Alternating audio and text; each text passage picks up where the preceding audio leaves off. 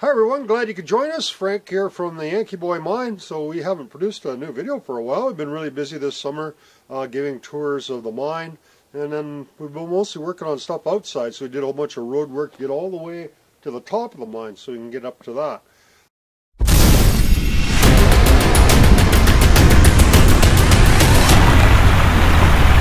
Most of it's probably mental.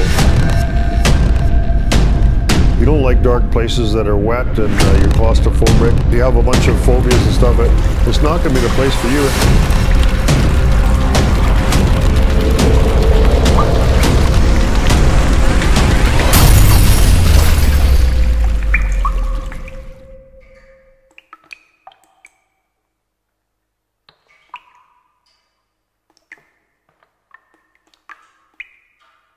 So we got a couple of exciting things to share with you, so we decided to make a new video.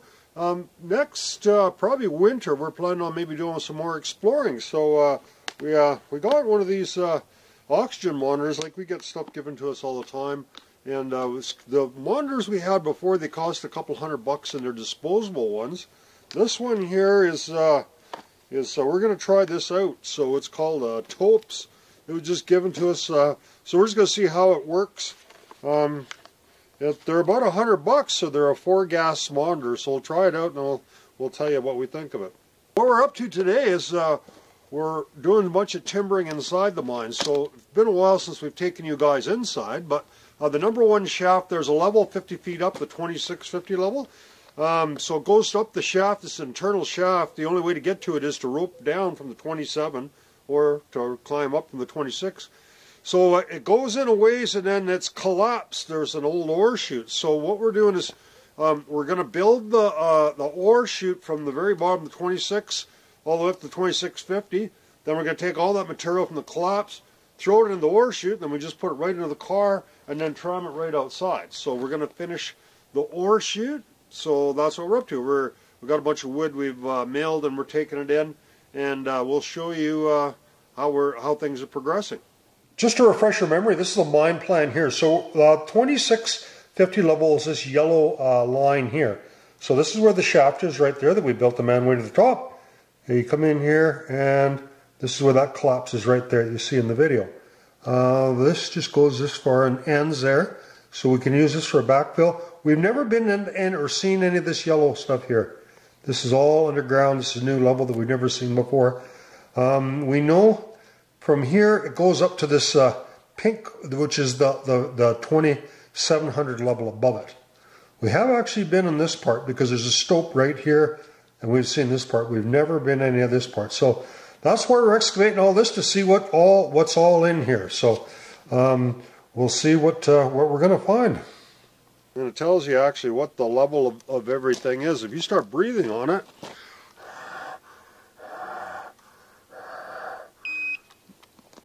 it'll tell you exactly what the level is. And you can set, so they're down to 19.8, so that set the alarm off. And you can set the alarm for it, so it's actually pretty cool. I mean, for $100, I think it's a pretty good deal. But we'll try it out. We'll put through its paces and we'll see how it performs for us. Alright, so we have our timber loaded up onto Tippy there, and so as Jeff Williams would say, come on, let's go.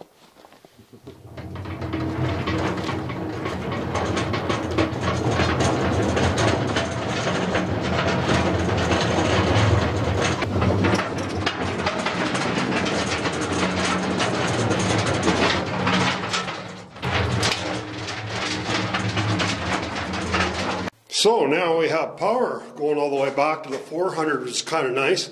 So the reason we wanted power, besides just having a light, is because it'd be handy for we're going to probably need a winch to get the stuff up here. We got a 12-volt winch. So this is what we're up to. We're going to put these timbers in. We're going to build that up. 2650 levels right at the top of that row of timbers right up there, so it's 50 feet up. So already, you know, with the boards, we're just about halfway up, and maybe that'll be enough of a chute, because then this stuff probably can't spill out on this side. We'll see how that goes. We haven't decided whether we're going to put the boards all the way to the very top of that chute, or just leave it like that. We'll see. There, we've been busy sawing up more timber for the shaft, and we'll show you how it's going. What we've been doing as we get further up is we've been using this winch that was on my old truck. And interesting problem that we had is the solenoid is screwed up on it so that the remote start doesn't work. So basically the way these work is they just hook a positive and negative to the motor, and it goes one way, and if you reverse it, it goes the other way.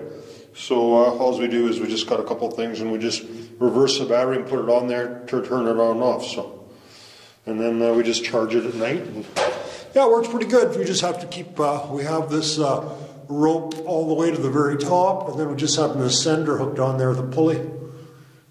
Yeah, we're making out pretty good now. So we've got 1, 2, 3, 4 cross members on going up there, and there's 1, 2, 3, 4, 5, there's 6 left up all the way up there. So we've decided we're going to make a ladder. So this ladder here, we're going to continue it all the way up, about 40 feet up to that level there.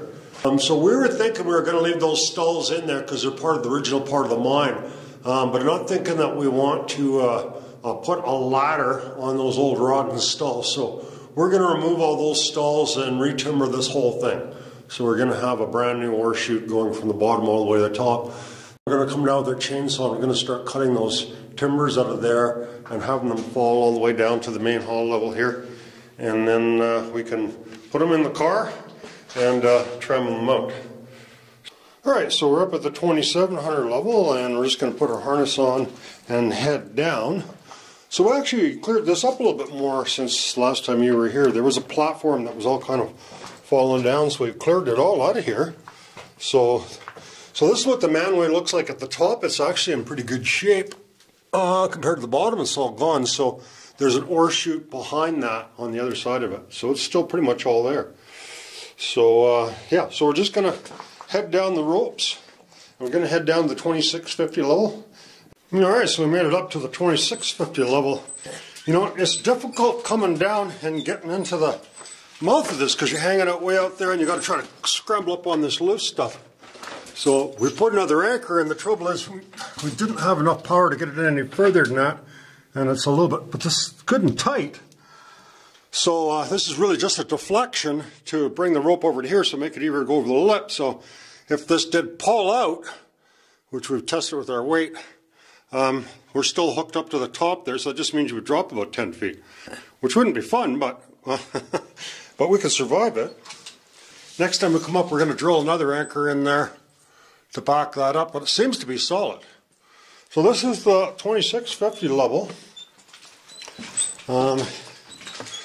We thought we were going to take and put all this stuff down the ore chute, but we don't necessarily need to do that because if we're just going in here with the wheelbarrow, we could possibly just bring some planks and make it kind of level and just go level this out and just go over top of all this, which would make it a lot easier, be a lot less stuff to shovel. But so the whole purpose of doing all this is to get back into this ore chute here that's collapsed. And we think it goes up into the 27 level. So, and according to the mine plans, there's supposed to be some more workings back here. So there's this ore chute that's collapsed. And you see it goes up pretty steep. So possibly we can get from the 27 down to the 2650 level here once we get this all cleaned out. So we'll have to see how much we actually have to take down the ore pass.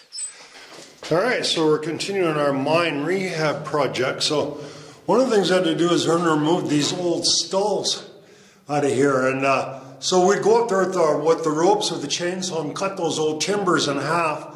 But it was actually tough to get them down because they're bound in there. So we found out what actually is an easy way of doing it rather than monkeying around with a chainsaw and a rope is just to hook the winch up to it with a pulley and lift the stalls up. Each of those stalls is a little pocket in the rocks. So if you just lift it up a little bit, you can get out of there and then just drop it down with the winch. So we've got the hoist or the winch hooked up to it. We've actually lifted that stall up, got it out of there, and now we're just going to use the winch to drop it down, and hopefully we can just drop it right into this car. So we'll see how that works.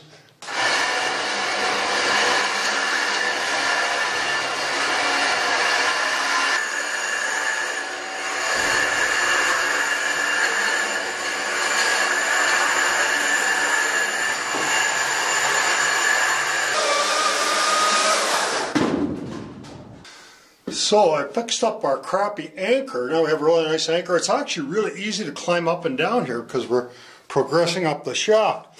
So, but I was doing some research looking at our mine plans, and we think that there's a possibility it's only 14 feet to the level above us now. So we're not sure if that's really true or not, but here we got an idea.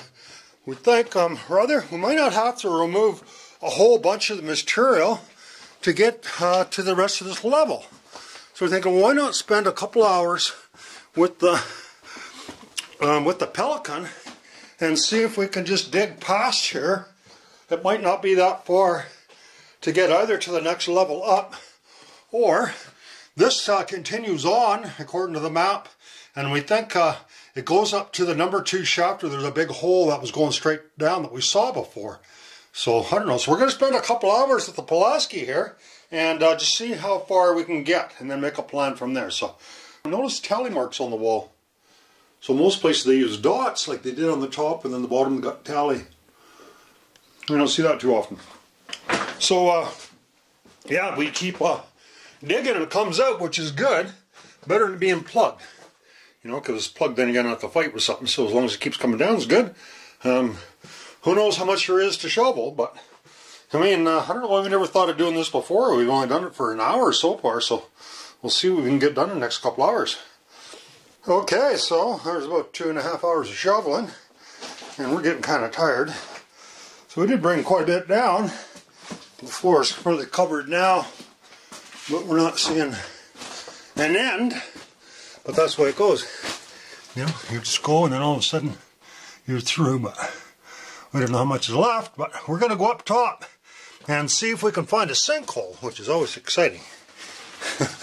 Sometimes the sinkholes, you know, if the rock's coming down, it came from somewhere. Sometimes the sinkholes aren't what you think they are. Let's have a look. So this is a ladder that we're using to restore the ore bin in the number 1 shaft. So I don't know if you guys remember this or not, but this is the number 1 shaft. We're 400 feet back. This was originally a 3-compartment shaft. So there was an ore bin on that side, and we're rebuilding this ore bin. So there's ladders going all the way up there to the level about 60 feet above there. So we've got to put one more level in, ladder up in there. So we're using ropes to go up and down these ladders for safety. So normally the ladder, you know, would only go up, say, 15 feet to a platform here. There's a platform up there, and then you know, and then the ladder would be offset. So it's not usual in a mine that you would have a 60-foot ladder going straight up. But the reason we're doing this is because we want people to be able to see up the shaft. And if we had the platforms there and ore bin on both sides, there wouldn't be nothing to see. So looking way up there, you can see the level, the 2,700 level, 100 feet up. The one we're going to end this ore bin at is the 2660 level, 60 feet up. So, so at one time there was another shaft going up here. So we're just going to leave that open the way that is, and we're not going to rebuild the platform so people will be able to see. So the reason that we're doing this is because there is a collapsed ore chute on this 2660 level. So we got to get all the material there. We're going to dump it into this manway, and then we can put it into the car and tram it out. Same as they did when we had the mine here. So it's pretty cool. So we would never use that to hoist ourselves up. We only use it for material.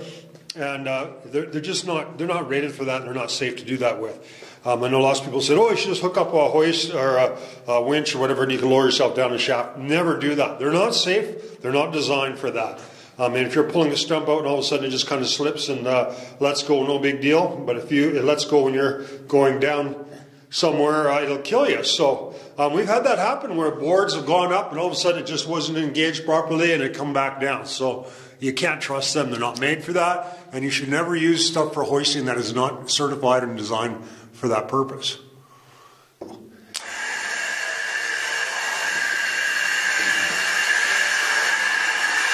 So it goes slow, which is good, because if it goes fast, and all of a sudden something gets caught on something, things happen pretty quick. So this is fine. And then we have a tag line here, this guy here. We can use that to guide it as it goes up a little. Because it can get caught on the sides of the shaft. If it does, they just have to back up and unhook the battery from the cable.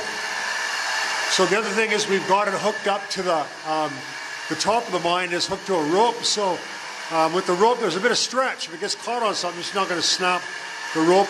It's going to stretch a fair bit. And again, you want to make sure you're not underneath that, because if it comes down, it'll do some serious damage to you. So we had ourselves a pretty good day. Time to hang up the climbing gear, and we'll show you what we got done. So we are at the third ladder up. So we're almost at the 60-foot level. All right, so we're done our ore chute now. So now we get to the fun part. We're going to start dumping some ore into the bin and trimming it out. So when you open that up, it's called pulling a chute. So there we go. We're just, so it goes, I think it's about 50 to 60 feet up there. So at the very top up there, you see that's our wheelbarrow. We're just hoisting that up. We got all the material off the top lip there. And we're just going to grab that and start digging out our ore pass. So we had a big rock that fell down here that cracked this timber, you can see. So we're going to have to, it should be good for a while, but we're probably going to have to shore that up. Maybe crack that a little bit. We can put a stall underneath that. So there you go, see it's filled that up, so we're just going to put the ore car underneath that, and we'll pull the chute here.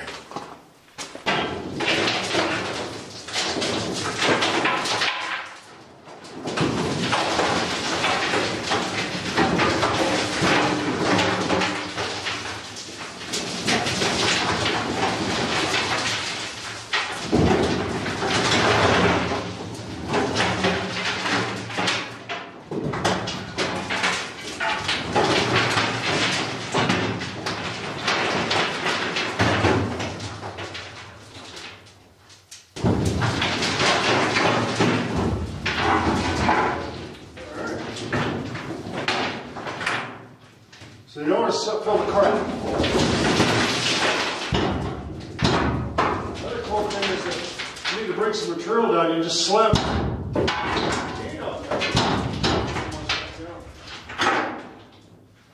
just got to fill it high. You don't want to fill it too full, because then you have problems with the other thing is you got to keep the track really clean. So if you get little pieces of rock in here, then you can't push it past here. So.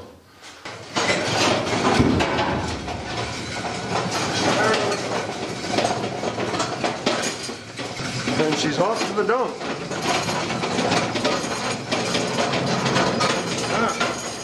Pretty easy, eh? Alright, way we go. So we're heading up there. So as you notice, we have the harness on here, and we always use the harness, so I'll put the curl on here, and as you climb up, it just captures your progress. So if something were to happen, you wouldn't fall to the bottom. So there's a number of reasons for that. In this case, this ladder is a good ladder, so it's not the ladder's going to fail. But there's loose material up here, a rock or something could come down and knock you out, and you could fall. I mean, should never, go up ladders like this without a harness. If you go inside of a manway, you only go up, 12 feet, and they go to landing back and forth much safer. But straight 60 feet straight up, you don't want to be without a rope. There, so now we got our wheelbarrow up to the top here, and we're going to begin construction here to clear this chute. So we're not going to have to take all this material out of here. We're just going to make a smooth road. It's downhill, so there's no reason to take all this out of here. And we're going to fill a bunch of this up so we can come through here. So there's our muck sheet. We'll make this all nice and level, and then we can start taking and shoveling this ore pass out of here. So, all right, so we're not going to bother taking all this rock out of here, because all we need is just for the wheelbarrow to get by and for us to walk by here. And the same reason, all the bigger rocks we just put to the side. We threw some big rocks down the ore bin, and it caused some damage to the bottom. It's a lot of force when it hits the bottom. Even with a lot of gravel and small material in there, still a lot of force. So we'll just clean up that little bit here, and we will show you guys what the top of the shaft looks like. Here, I'll get on my on my rope. I can't stress this enough, you really need to be careful when you're around these things that one slip of the mirror dead, right? So you get too comfortable around this stuff with you. The safety is important. And the oar will go straight down the very bottom there. And there, that's the main hull level lip down there. So we're not sure how far that is. We're going to have to measure it. It's somewhere between 50 and 60 feet, I guess. But pretty easy for us to get up and down. And looking up, there's the next level up, the 2700 level. So we think it's only about maybe 40 feet above us, somewhere in there. You can see the old part of the manway there. Very easy. So we there.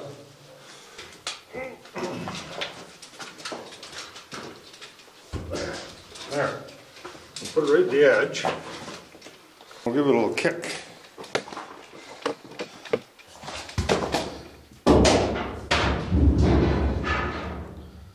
Yeah, it's a little way down there.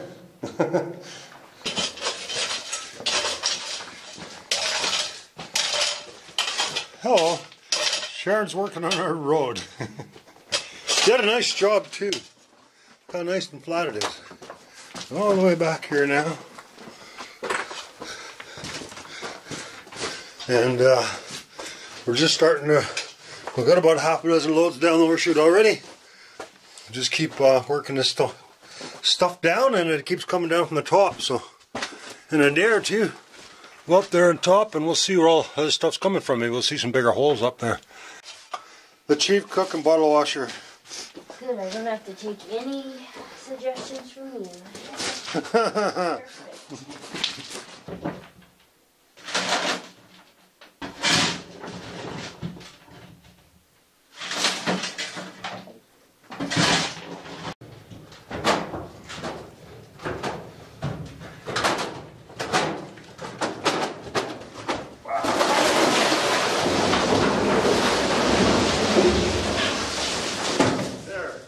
Another one bites the dust. Found this bottle in the mine and thought, well, you know, that looks like a more modern bottle. I don't see how it could be here.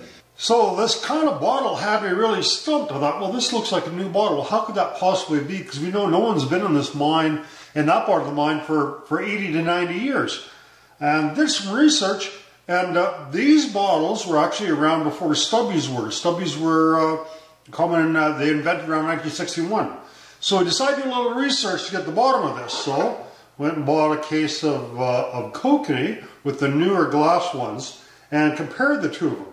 So now you look at the one next to the other, there's a couple differences here. So obviously the kokanee is a lot darker, the glass is darker. It also looks like it's shorter. So the other thing we kind of wanted to figure out as well. And then also this has a twist off cap and this doesn't. It's got the pop off cap. And also the bottom of it is, if you look at it carefully, it's not uniform. It's thicker on one part than the other. And you can see the seam in it. So the other thing is that, well, this one looks like quite a bit bigger than this one.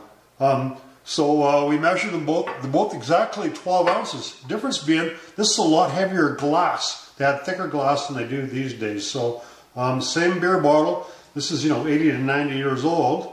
And this is a modern one.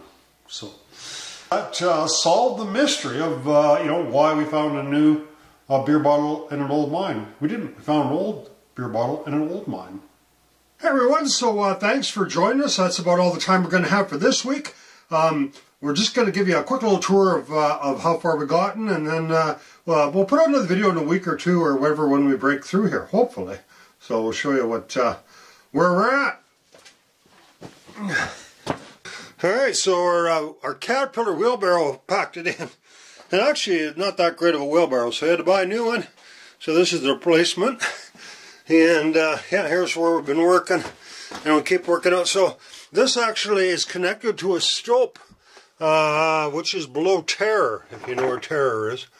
There's a fair bit of material to move out of here. So we moved out so far. We've moved out 25 well, more than that now, I guess, because the bin's full. Probably close to about 30 ore car loads. But we've also been doing a lot of backfilling. So all this stuff here, we've leveled it all out. This is quite a high ceiling, but we figure we only need about, you know, 5-6 feet is lots.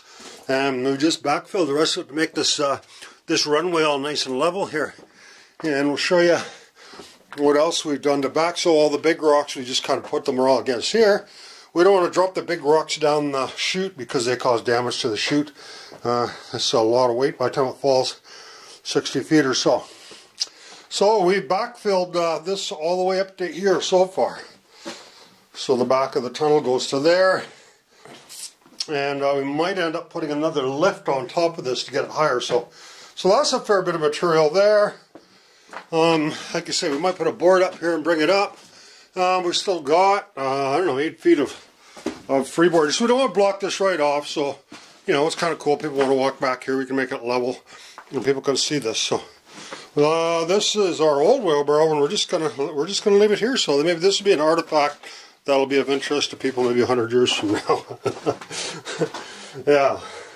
Going the other way, we'll show you what we've done here. So it's actually pretty easy going with the wheelbarrow. It's not bad. The trouble is you get too much material in the ore chute. Sometimes it's hard to shut it off. If you have, especially if you have rocky material, if you have smaller stuff, it's easy to shut off. So we've made a nice ramp on both sides. So we'll try to use up as much material as you can without having to tram it all the way to the dump. We don't want to fill that up because it's a cool vein. They were chasing a vein, as you can see, going this way, and they excavate that out, so people want to see that. All right. So this is the dump going down here. I've seen that before. So yeah, it just keeps going. See you next week. Hi everyone, thanks for joining us this week. We have a show every week, so we'll see you next week. Check out our new merch page. Don't forget to like and subscribe. Music is by the Adits.